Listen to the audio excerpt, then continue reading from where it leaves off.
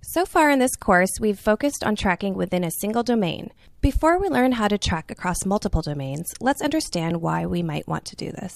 A domain is a host name that represents a numeric IP address on the internet. It allows us to easily identify a website by a name instead of having to use a long string of numbers. For example, Google.com and YouTube.com are both domains owned by Google. You may sometimes need to track activity across multiple domains. A common example of this is when you send visitors from your site to a separate shopping cart site to complete their purchases. However, since Google Analytics uses exclusively first-party cookies, it can't automatically track whether those visitors actually complete a purchase or not, because the purchase is taking place on another site. Phrased more generally, if a session spans multiple domains, it would not be possible to track the session as a single visit attributed to one visitor. So you'll need a way of sharing the cookie information between the two domains. By calling the link method, you can send this cookie information across domains. This allows Google Analytics to track a user across multiple domains by sending cookies via URL parameters. To track across domains, you'll need to follow two steps. First, add a few lines to the Google Analytics tracking code on all pages of each site. The lines you need to add are shown here in blue. Call setDomainName with an argument of none, and call setAllowLinker with an argument of true. The second step involves the link method. Use this method in all links between domains.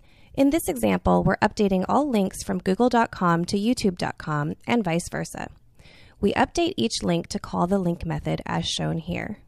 Now, when a user clicks on a link that takes them to the other domain, the session information is preserved, and the user is identified as being the same visitor across both domains. If you use a form to transfer your visitors from one domain to another, you will need to use the link by post method instead of the link method. This situation occurs most often with third-party shopping carts. To use forms to transfer from one domain to another, you must modify all the appropriate forms with the code shown here. The link by post method will change the form action by adding query string parameters to the value in the action attribute when the visitor submits the form. You may also sometimes need to track across multiple subdomains. A subdomain is part of a larger domain, and frequently each subdomain contains the pages for a specific department or offering.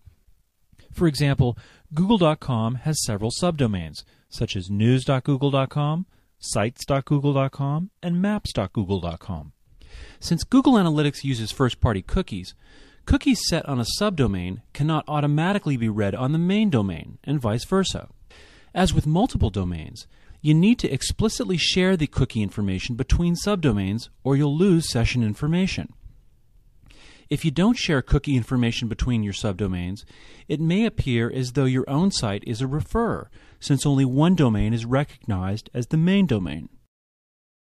To track across multiple subdomains, call setDomainName and specify your parent domain name as the argument.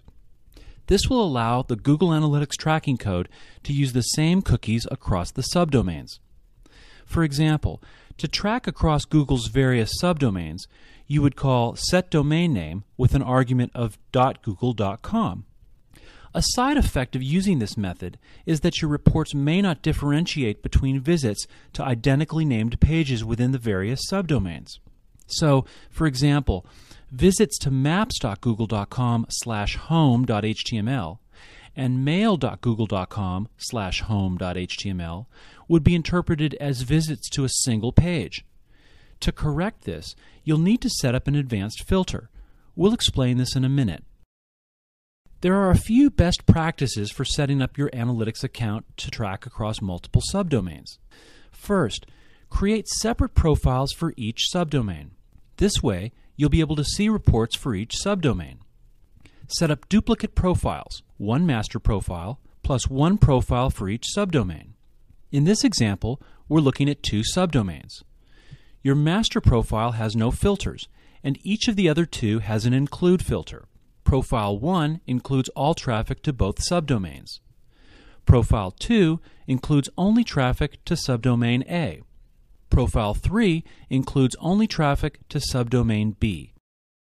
Second, if you track across several subdomains within one profile, Your reports may not differentiate between visits to identically named pages within the various subdomains.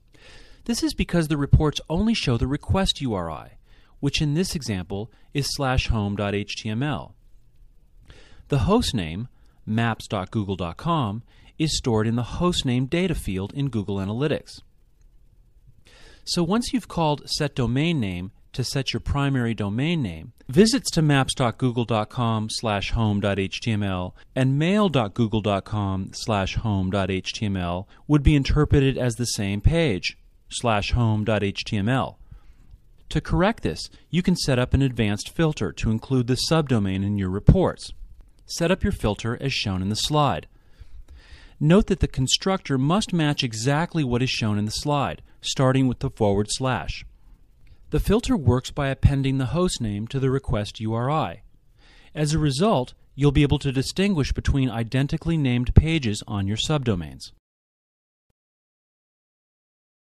If you want to track across both multiple domains and subdomains, you'll need to ensure that the analytics cookies are set across the subdomains and that the cookies are being passed between the parent domains. There are 2 steps. For the first step, add the lines of code shown in blue to the Google Analytics tracking code on every page of Domain 1 and each of its subdomains. Make sure that setAllowLinker has an argument of true and setAllowHash has an argument of false.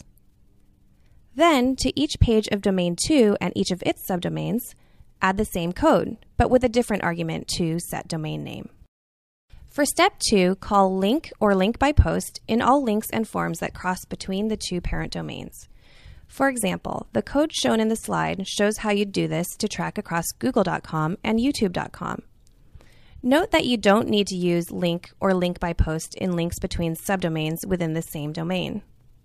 Again, you should create separate profiles in your account for each primary domain and/or each subdomain.